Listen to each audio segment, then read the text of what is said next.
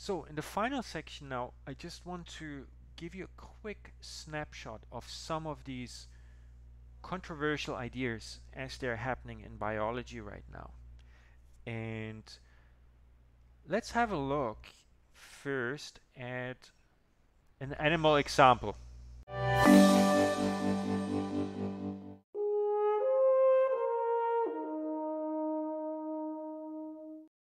Beavers are vegetarians. They gnaw through bark to eat the sugary layer underneath.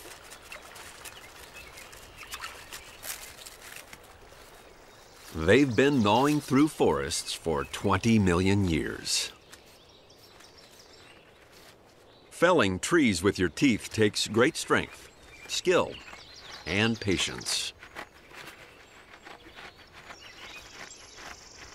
One technique is to slice halfway through and let the wind do the rest.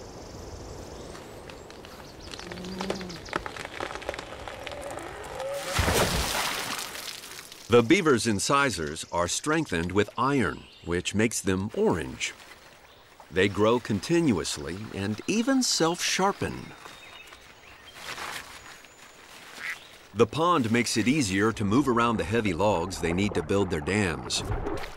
Out of the water, it's a struggle. Stones help weigh down the base.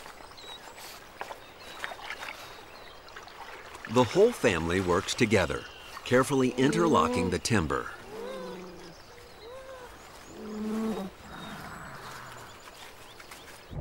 They dredge mud from the pond bottom to seal the dam.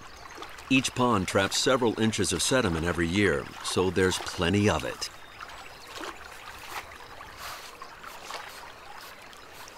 The young act as apprentice builders, learning the tricks of the trade.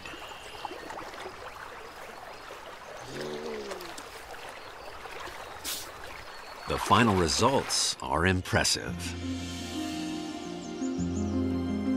In the Rocky Mountains, beaver dams slowly filter billions of tons of water. The ponds build up soil and nutrients and help prevent floods and droughts.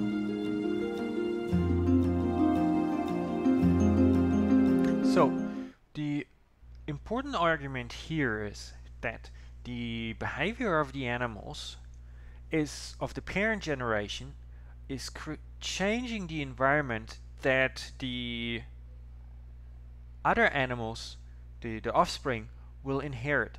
So first of all, by a specific phenotypic behavior, the environment is being changed. So the offspring now will inherit a different environment which changes the evolutionary pressures on the offspring compared to the parents.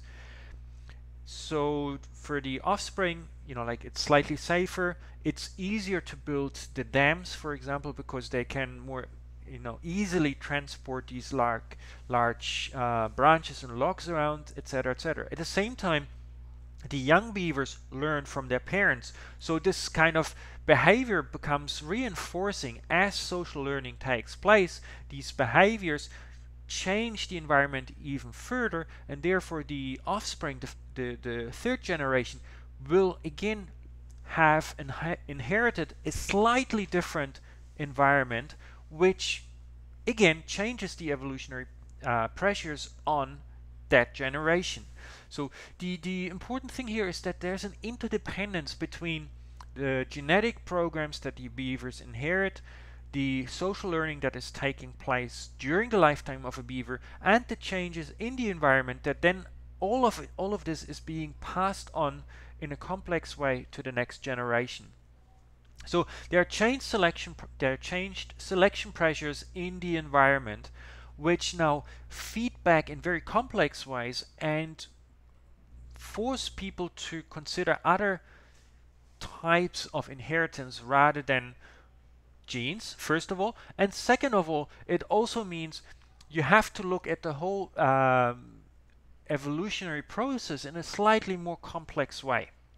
There is also the evidence now, like we have talked about genes so much, but there are so-called what is called epigenetic changes. So even though you have a specific gene, that gene in your DNA or after transcription in your RNA can be switched on or off through a number of different processes. The most famous one is being called methylation. So there's a little kind of, if you want, a little plastic tab being put at the beginning or the end of a gene that tells the RNA, do not copy this gene, for example. So even though your genes are there, there's some information attached to the genetic code that now determines whether a gene is expressed or not. And this little additional piece of information is passed on across generations. So very famously, the study by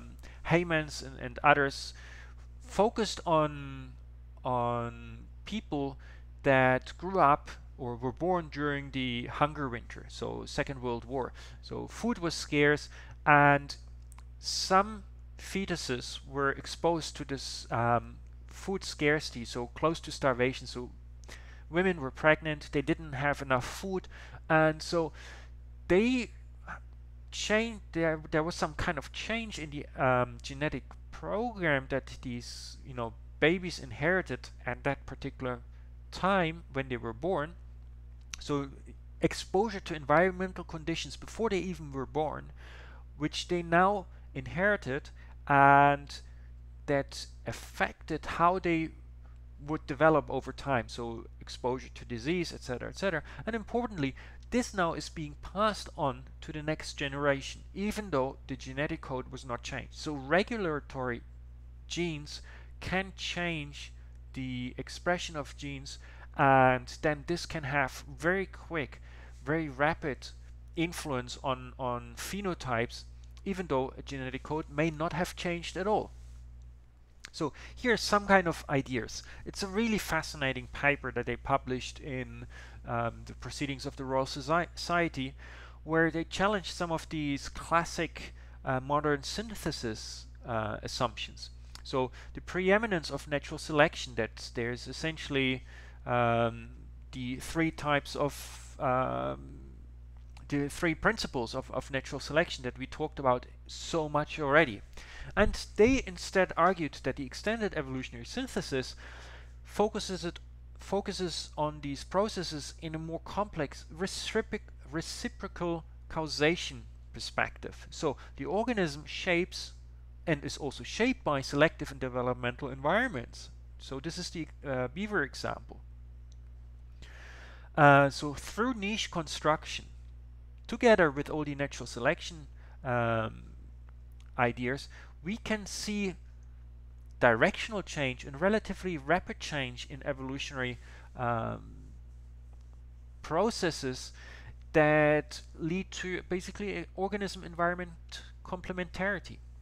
And this also means that in the classic modern synthesis perspective, we only have genes to worry about. Acquired characteristics, so socially learned information, is not relevant. But on the other hand, the extended evolutionary synthesis argues there's an inclusive inheritance. So genetic inheritance is important, of course, but also the environmental inheritance, so the actions of our generation on the environment will change the selection pressures and therefore will have an impact on our next generation. And all the information that is being passed on through social and cultural learning, of course, also needs to be considered.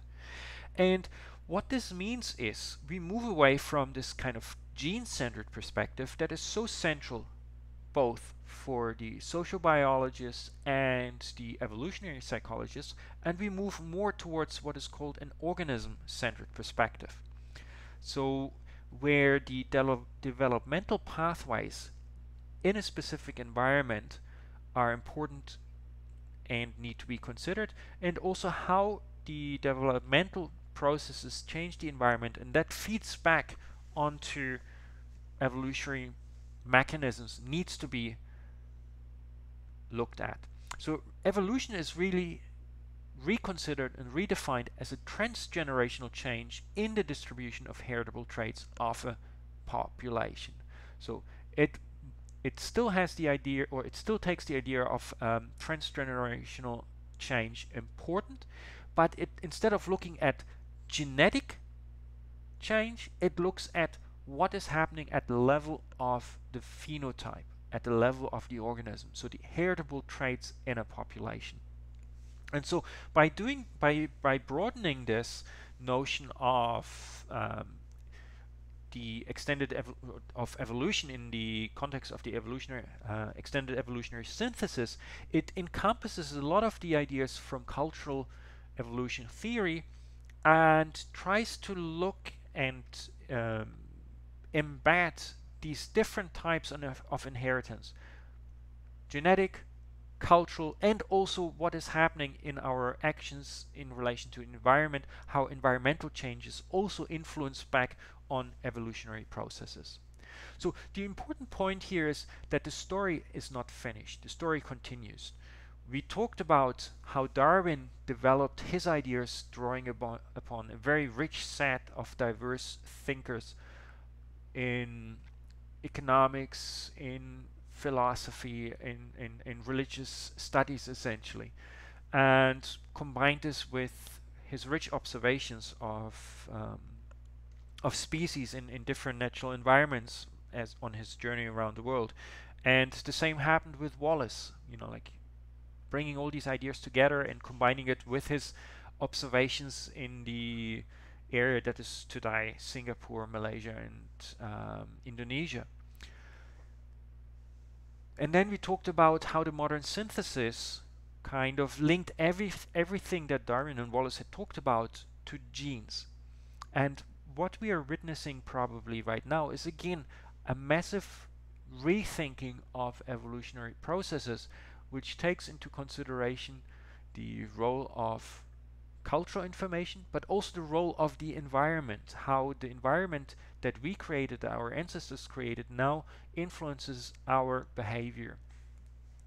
And this process is happening within biology primarily, within philosophy, and as you can imagine, it's a challenge to take some of these processes that are more easily studied in animals and apply them to human behavior. But at the same time, these very interesting and complex ideas have, I believe, a lot of potential to provide us with new insights in the origin of human behavior that are more complex, even more complex than the sociobiology or the evolutionary psychology schools would make us believe, and also bring in the rich nuances from cultural evolutionary thinking and provide a more holistic perspective on human behavior.